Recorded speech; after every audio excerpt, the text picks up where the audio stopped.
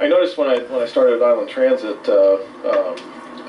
that we had a lot of computers that were in severe need of maintenance. They had not been maintained. There was a lot of people complaining about problems. Unfortunately, there were people that had stopped complaining because they realized that it wasn't doing them any good.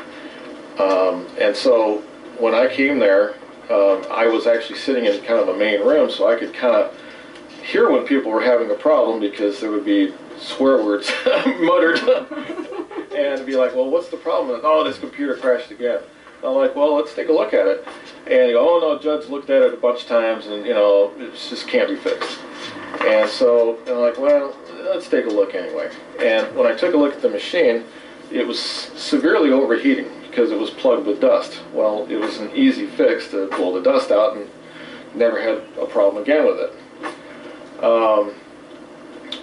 The maintenance department was thrilled, because I actually worked in the automotive industry, and they Michael there was really thrilled because he knew, you know, I basically knew a lot of the problems that they are up against, you know, because I worked in an environment for 19 years with General Motors as a field engineer for them, which basically is a fancy title for somebody that fixes weird problems, you know, that they're having issues with. And I could communicate directly with General Motors, and you know, had privy to information that other people didn't, and that helped a lot. But I was good at what I did. When I was 5 years old, my dad stuck a soldering iron in my hand, and you know, we actually built a lot of little circuits and stuff together. He was an electrical engineer, and I loved electronics, and I loved cars, and so General Motors was a good fit for me. And I built a lot of discrete logic boards and stuff, you know, to do little functions, and finally realized that I couldn't build a board that worked on discrete logic because there's too many components. And so I learned to program and use microcontrollers and programs. And I grew up with computers and really loved them. And I actually went back to school in 2000 to 2001 to brush up my skills, and basically focused on network security. I actually found some other issues when I actually, let me take a look at I have a little list here, so I don't lose space too fast here. Basically, one day we actually, I actually noticed that Judd had not been doing, and this was very early on, that there was some, Judd was getting an email from his system that was saying that his bare metal backups were not being done. And this was going on for months. And when I noticed the problem, he said, well, yeah, I guess I better do something about that. Well, yeah, you haven't had a backup for months, and so we could go down and everything's gone. And people were saving all their important information to the server, and they're expecting that to be there. And so finally he got on the horn with the people that made the equipment, and we figured out what was going on and got it fixed. But he was just kind of putting it off for months, and you know, that was just playing Russian roulette. And lost all those documents. Yeah, it could have been a really bad thing. All those financials. Yeah, that could have been a really bad thing. And who knows? Basically, when one day when we went out together, there was I went out with Gary Manker one day, and there was a bus driver, and it was one of his old friends, and he had actually ripped the wiring off to the side of a building, because the wiring had actually, you know, gone from the pole, and it had been lowered. One of the companies, you know, had actually lowered it because it was I guess too close to another wire or something. I'm not sure why they lowered it, but we found out that later on that they lowered it, and he hooked his bus on it and basically ripped some wiring off the side of a building. So we went out to take a look at it, and basically Gary was not going to have his friend do a P-test, and that's one of those things that there's enough damage that yeah, you're supposed to do that. So Roy actually reminded him that, yeah, I guess I should go do a P-test. And he goes, well, yeah, I guess so. And that was one of those things that I found kind of interesting. I'm like, well, he didn't, Anyway, that was just an interesting thing that I found, that it was like, well, it was one of his friends, so it's like, well, I guess you don't have to go take a P-test, and, Yeah. So... Drug-free workplace and motor carriers, Yeah. CDL. Mm. So, when we were ordering parts,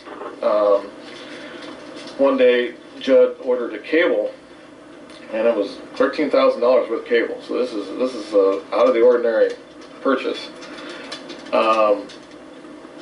It was the wrong cable, and he had done it because there was an estimate for doing some towers for repeaters, and he used the numbers off of that estimate. Well, that's a different cable. It's a totally different cable. He should have just walked over, got the number off of the cable, because the cables have numbers on the side of them, got the number off the cable and ordered that, and verified that that was the right size, that was the right thing. Right gauge. Instead, he gets the cable in. He has it cut into 5 pieces without looking at it, so there's no way to send it back at that point. It's $13,000. Probably we couldn't have sent it back anyway, even in 1 piece, but we could have sold it for a lot more than what we did. So I get on the horn and I say, well, is anybody out there that can, that wants this cable? So we finally found a communications company that said, well, yeah, for 20%, we'll, basically 20 cents on the dollar, we'll take it off your hands. So they did. That was one of those things that got swept under the rug. That's probably where the money went for the new radios, because we use the old radios, and it's becoming a huge problem. And when I brought that to the attention of Gary, he said, they're just all a bunch of whiners. And basically he said the same thing when Michael's phone had failed. He said, oh, he's just a whiner. He doesn't need a phone.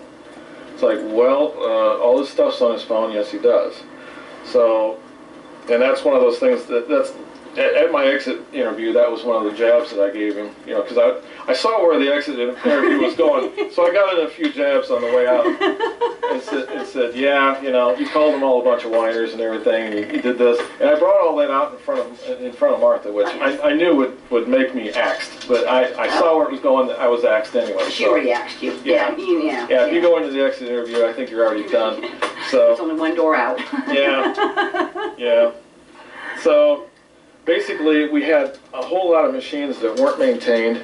I found a bunch of servers that only needed small amounts of, repair to fix them, and Judd didn't understand how to fix them. He would order like a $6,000 server for a $5 fan that had failed. Mm-hmm. Or maybe a piece of RAM or something. He didn't really understand how to diagnose hardware at all. And so I found boxes of old hard drives that were not in static bags. They, and they are highly static sensitive. They were all stacked on each other, not in boxes. These things have circuit boards on the bottom of them that can be damaged by being stacked on top of each other. Yeah. And I asked him, I said, are those old just junk drives? Well, some of them are junk. And I said, some of them are good? He goes, well, yeah. And I'm like, well, where's the static bags? He goes, I don't know. And I'm like, dude, they're supposed to be in static bags. That's improper storage. And they should have cardboard in between them. Plug protector and ESD bags. Yeah. Yeah. Have something to protect them from damage. It just takes a touch of a human just to snap to blow out a capacitor or transistor on everything. Yeah. So we had massive amounts of stuff, but it was not being properly handled and taken care of. Basically, he would get on the phone, and they spent $4,000, and they probably spent more than that since I've been there, on calling their so-called gurus on the phone, and to help them with problems that they should know how to deal with. And a lot of it was had to do with the VMware. They had a guy that was supposed to set up all the VMware stuff, and I thought, well, if he did set up everything for us, then maybe he's worth $4,000. Well, the guy didn't, and you know, he didn't get it all set up. So he was kind of tutoring Judd, but this went on for 3 months. VMware is not that difficult. Why it took Judd 3 months, and this is why I was fired, was because I brought this to Shawn's attention. Shawn Harris. And I shot him an email and said, you know, that I don't understand what's going on here, but I see a huge amount of waste. We're ordering equipment that is not being, you know, researched. You know, they would just order stuff. They were trusting this one guy that was basically kind of a parts guy. You know, I saw so much waste. We actually had, we were supposed to be putting 3 monitors for the dispatchers. We ended up with 2 because when they ordered the equipment, they didn't know that they would only support 2. And so then they ordered these other things that were supposed to split off the line. Well, that doesn't work with virtual environments. They also did not do the research, you know, the proper testing. When we got done with it, we found out that there was a lot of video problems. Namely, one of them was Google Earth. Well, a lot of people there love to use Google Earth. It really helps, you know, to pinpoint things, and you can see what's going on in different places without going there. You can actually measure a piece of land without going there. I look at my backyard. Yeah, I mean, it's incredible. They can actually scale it. You can actually measure it with pretty good accuracy how big a piece of land is. Well, it didn't work with that because the video was not powerful enough. And that is stuff that should have been rolled out. You're supposed to test everything, test it, and then roll it out. That was never done. We started learning things the hard way. When they planned the electrical plugs in that building, I think there was only plugs on one wall, and they planned the plug for the wrong place. I mean, there should have been plugs on at least every wall. So we ended up with extension cords because people didn't put the furniture in the way that they thought it was going to go. So we ended up with extension cords. Who builds a new building with one plug on one wall? Martha Rose, and then she gets Gary to wire the rest of them in for her. Yeah, well, it's a lot harder. It's a lot harder done. Well, I wouldn't trust him to wire in one of those things. I'm not dishing on Gary, but Gary was did some plumbing at one point in time, and he couldn't even fix an overflowing toilet. Oh yeah. And it had the wrong flush valve in it, so it's supposed to have one with a fluid on it, and you know, he couldn't even figure out how to fix that. And by the time I got there, it was only like 2 weeks before we were going to move into another building anyway, so I didn't worry about it. By the time I found there was a problem with it, you know, after it overflowed a couple times on people, and it's like, so it's amazing. It's an amazing place. Anyway, getting back to the virtual environments,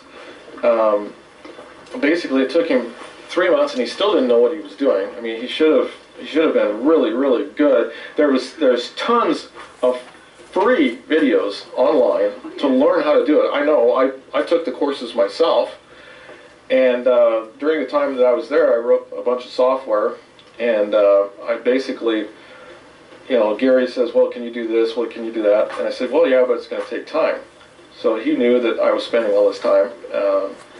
When I was leaving the place, basically, Martha tells me, you know, that, you know, this is after everything was done. Martha goes, well, you know that overtime is you know, by... you have to have it authorized. You have to have it authorized, you know, ahead of time. And I said, well, basically, I thought Gary was authorizing it because I told him, I said, it's going to take time. And I said, you know, I'm going to have to do it at home. Yeah. And so... And, you know, I thought I was actually an exempt employee. I was just trying to help, but I was putting in 90-hour weeks.